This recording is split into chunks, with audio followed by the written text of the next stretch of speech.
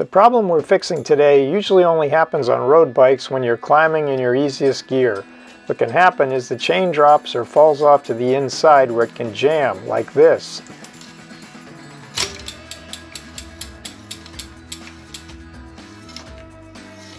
Here's a front view. This isn't a shifting problem. It happens because you're pedaling hard enough to flex the crankset, which can cause the chain to come off. It might never happen to you, but if it does, it can cause a crash and damage to your bike too. So we're going to install a cool device called a chain keeper or a chain catcher to fix it. I chose the K-Edge chain keeper because it's a great design, super light, easy to install and adjust, and works well. It costs me right now about $33. I put in a link below in the description. It looks like a really simple design, but if you look at the shape of it, it's actually sculpted. See how it's got a cutout on one side, it's thinner on the other side? It actually has two holes in it, one that goes over the front derailleur bolt, and the other one is for the screw that you tighten to adjust the position. I'll show you how that's done. This little tab on the end bumps into the chain and keeps it on. That's how it works. Let's take a look. See how much it weighs.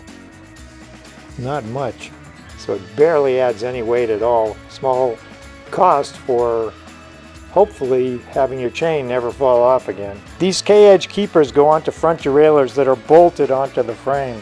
See how the frame has this little tab built into it? That's for the front derailleur, and it's bolted on with this bolt right here. This is a Di2, a Shimano Di2, which is an electric front derailleur. But the chain keepers work fine on cable operated front derailleurs too. So the first thing to do before you put the K-Edge chain keeper on the front derailleur is to make sure you're on the small chainring. Also make sure the chain is on the largest rear cog.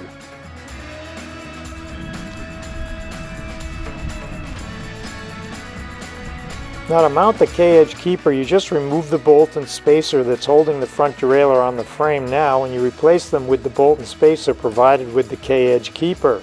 But before you do anything, here's a little tip that can save a lot of trouble. Take a Sharpie and make a line around the spacer underneath the bolt on the front derailleur now. That's going to mark the position of the derailleur.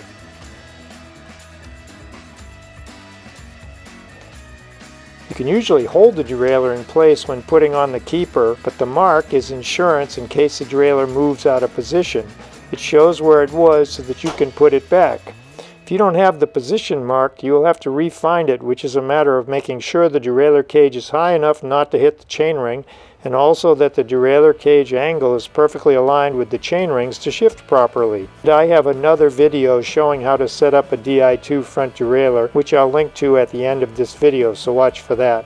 Now we can install the chain keeper. To do it, remove the Shimano bolt and spacer and put the K-Edge's bolt and spacer on in its place.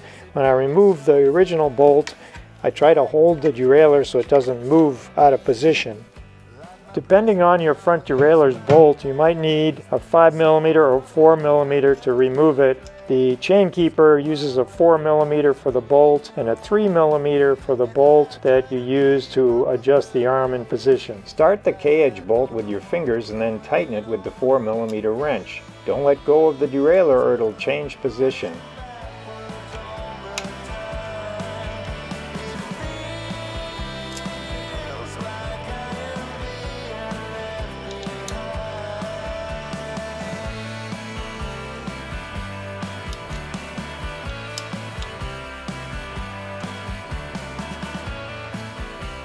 Now we can put on the arm that keeps the chain on.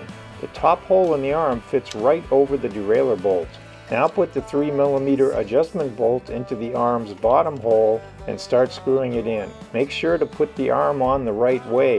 The white K printed on the arm should face you.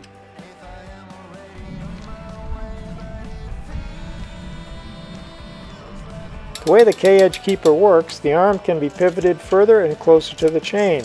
You tighten the 3mm hex bolt to lock the arm in place. You want to position it about 1 to 2 millimeters from the chain. In that position, should the chain try to come off, it will bump into the chain keeper, which will keep the chain on the chain ring. Yay, no more chain drop. You're almost done. As a last step, be sure to shift the front derailleur a bunch of times to check that it still shifts the way it did before you put on the keeper, and make sure it doesn't rub on the chain in the easiest and hardest gears.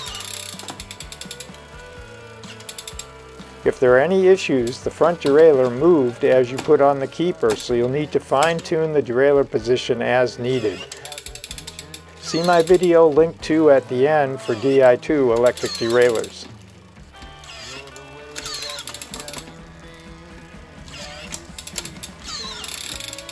Now that you have a chain keeper, there's one more thing to remember.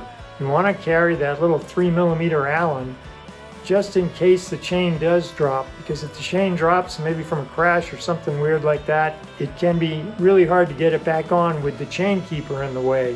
But as long as you have the tool to loosen the chain keeper and move it out of the way, you can lift the chain back on and then just put the chain keeper back where it was and you'll be good to go. If you're putting on a chain keeper and you run into any problems or have any questions, feel free to post a comment. I'll get right back to you as soon as I can. So that's today's project. I hope you enjoyed it, and I hope you have no more chain drops.